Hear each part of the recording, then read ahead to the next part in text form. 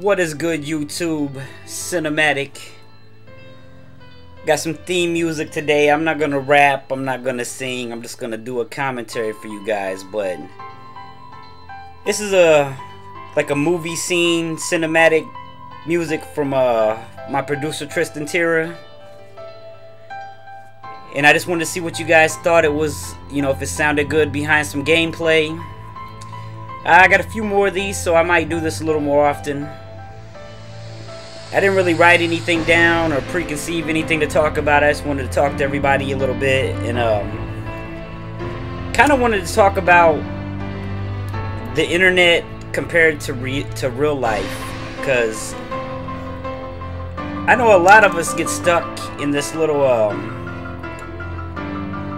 internet world where we go to work, come home, get on the internet, get on Facebook, get on Twitter, get on, you know, YouTube, whatever it is that you do, surf the internet, you know. And then most of my viewers are gamers on top of that, so not only they spend hours of the day surfing the internet, but then they turn around and probably play games for anywhere from, you know, 1 to 5, 6, 7 hours. So my question is, how do you guys balance real life with the internet? Because in all honesty, you know, we could practically live on the internet. You know what I mean? Like, you can hang out with friends on the internet, you can play video games on the internet, you can pay your bills on the internet. You can practically do anything you want to do on the internet. You can watch movies on the internet, listen to music. Speaking of music, if you can find new music on the internet. Like, how else do you find new music other than watching, like, a music station or the radio? I mean, you can go on the internet and you can find music that no one else might have ever heard of. It's just sitting there waiting to be heard. I mean, for instance, look what I do. I make gaming music, I make hip-hop music, and, you know, I've got 6,000 subs, but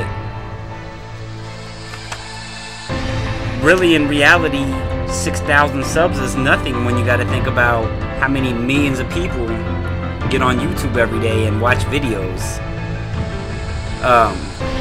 But think about that. Like, I could go from 6,000 subs to 500,000 subs on YouTube, but how am I going to reach 500,000 people in real life if I'm not a successful artist out touring or something? Like, me doing this music stuff in my city will only take me so far, but when you look at what you can do with the internet, it's crazy.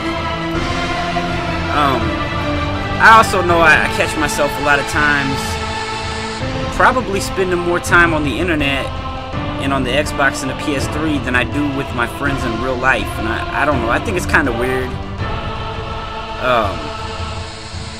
It costs money to leave the house. You know what I mean? It costs money to go out and hang out with your friends, because even if you just drive across town to hang out with your friends, you gotta have the gas money to go there, you gotta have the money to get you something to drink while you're over there or whatever. I don't know. Like I said, I'm kind of just rambling on. I just wanted to test this out, see what you guys thought about the beats. I got a few more. You know, if you have any ideas of how you think I could commentate in a different way over these beats and make it more interesting for you, then let me know.